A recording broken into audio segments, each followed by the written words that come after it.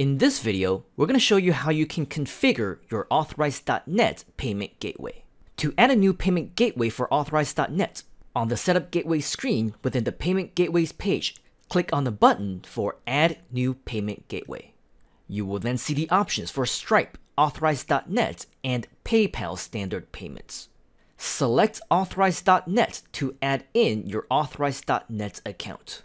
You will then be prompted to enter in the following information associated with your Authorize.net account: name, client key, login ID, signature key, and transaction key.